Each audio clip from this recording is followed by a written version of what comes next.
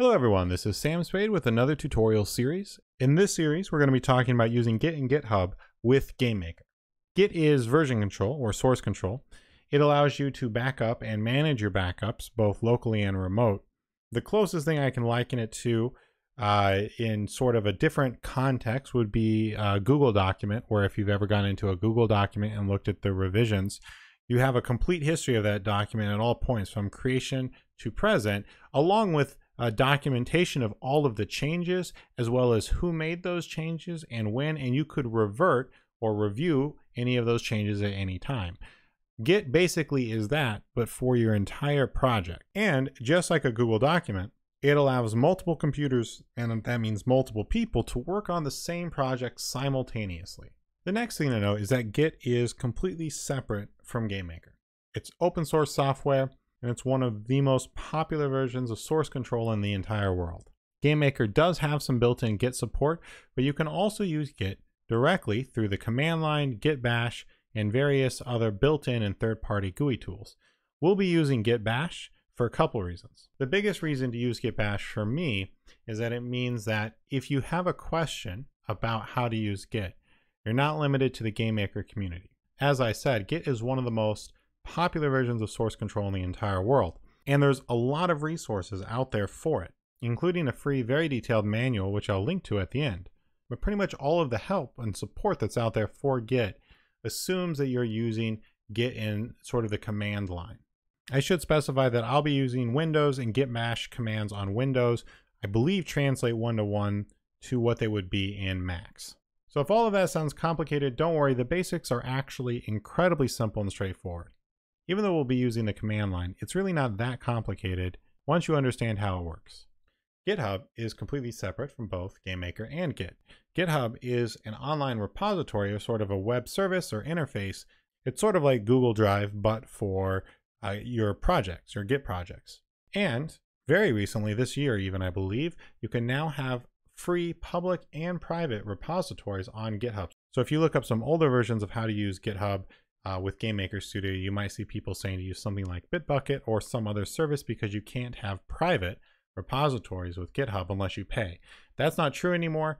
You can still pay. I think the lowest tier is like $4 per month. It's actually what I use, but you can have free public and private repositories now. And it really opens up a whole new world of programming, even within the GameMaker community. There's a lot of really cool resources that people post on GitHub for GameMaker, or make available on GitHub for GameMaker, that if you understand how to use Git and GitHub, you can have access to.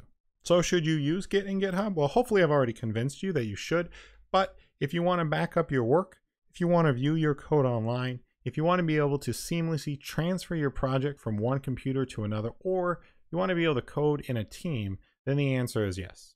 It really is just an incredibly valuable tool to understand and be able to use. So what do you need to do to follow along with this tutorial? Well, first and most important, you need to download and install Git. This is a pretty simple process. I'll include links to instructions on how to do it below. For Windows, it would be helpful if you make sure that Git Bash here is checked under Windows integration. I believe it's checked by default. For Mac, you may have to learn some basic folder traversing commands in the terminal. Unfortunately, I don't use a Mac, so I can't be too much help here. But in watching Mac tutorials on Git, it doesn't seem like it is that complicated. Looks mostly like it is cd, change directory, and ls to list the directories that are in that folder. And the other thing you need to do is make a GitHub account. We won't actually be getting into GitHub for a little bit though, so for the moment, just downloading and installing Git is enough. One thing you don't need to do unless you want to is mess around with any of the settings in GameMaker Studio 2. All of this will work without touching any of the preferences or anything about source control in GameMaker Studio 2. Though if you want to interact with Git from inside of GameMaker Studio 2, then you will need to do those things as well. However, the focus of this course is going to be on understanding how to work with Git directly. And so at least at this point, I'm not going to cover that. In summary, Git is version control software that is not connected to or affiliated with GameMaker. It's a separate system that allows you to back up and manage your backups and work across multiple computers. There are some very important links below. The first is a link to actually download Git. The second is a link to GitHub where you can set up a GitHub account. There's also a link to what is essentially the Git manual. You can buy it in hard copy if you want, but it is available for free online. And then I've also linked to a tutorial series called Git and Github for Poets, which tackles the idea of Git and GitHub from an entirely different angle, and it doesn't use any code at all. All right, that's it. Thanks for watching.